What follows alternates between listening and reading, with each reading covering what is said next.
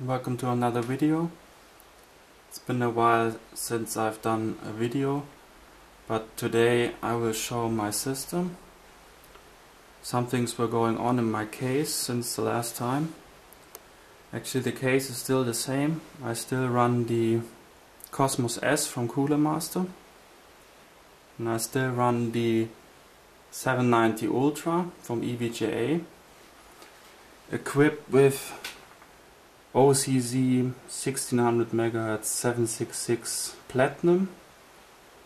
Behind this Nexus block is a Quad 9650 running at 4.363. I also run a sound card here, which is a PCI one time. It's an XFI Titanium Fatality. And down here I exchange the cards. I run the MSI GTX 280 Super OC Hydrogens. They are equipped with the HK water blocks from Watercool. And there's also a 3-way SLI link bridge.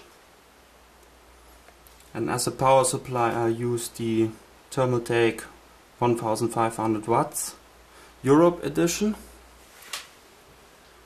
And as a pump I'm using the Innovatec HPPS I High Power, which is an Eheim pump with Innovatec modifications and electronics. And it's an intelligent pump, so it can increase, decrease power, and it's pretty powerful. And if you use that pump, you just have to be careful of vibrations. Up there is still the triple radiator, and of course I'm using external solutions for this type of a bench monster system. Next thing, I will show the hardware that I've bought that will be replaced here in this system, since the i7 is out and some things have to be changed. Okay, here's the new hardware that will go into the Cosmos S. I will start with the RAM. It's 6 GB Tri OCC 1600 MHz Platinum, and it's running at 777 1.65 volts. There's a third one behind these two. Next thing is the mainboard, which is the first Enforce 200 mainboard that I needed so badly. Actually, I was boycotting Asus for 3 years now, but since they are the first ones to launch the Enforce 200, I got this board, which is the Workstation Revolution. And here you can see it has two 16x3-way SLI at 2.0 each one, if the black slots are not equipped. And that's what I really need. I need the full bandwidth.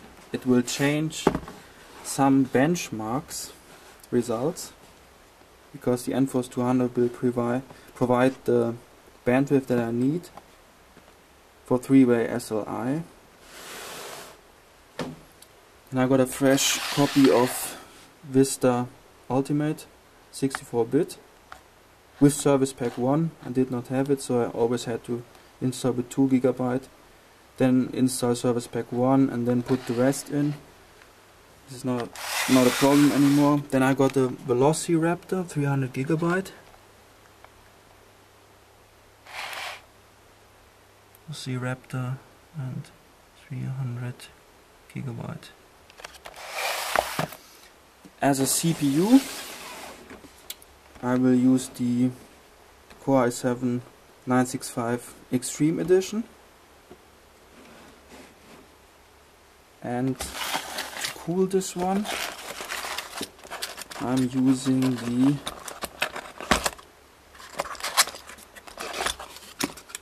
water block from Watercool, like the hydrogens are cooled with HK, so this is also an HK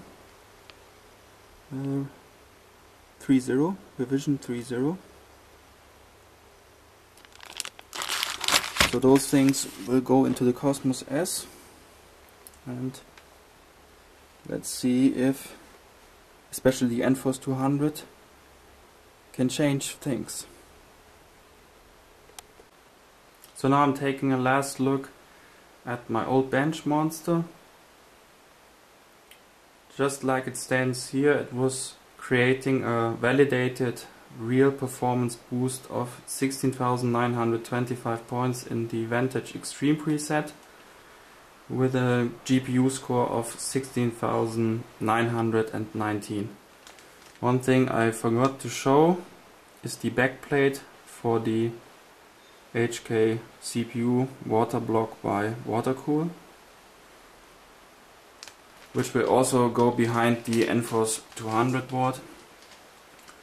So now I will take this system apart and put the boards next to each other and have a quick look.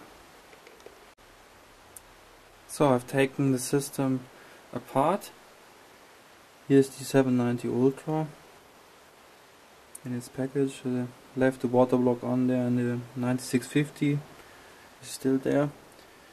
And that is the Enforce 200 workstation Revolution. The Enforce 200 chip is right below here. Actually very good looking board, very clean. And there's just latest technology on it. Also the heatsink is actually pretty small. And those are the 3 blue slots. They will provide 3 times 16 times 20 5000 MHz bandwidth for 3-way SLI. And those were the green slots. Only the first and third was providing the full bandwidth. The second one was the bottleneck. So 16 times 1.1. 2500 MHz. So now I will start building the new system.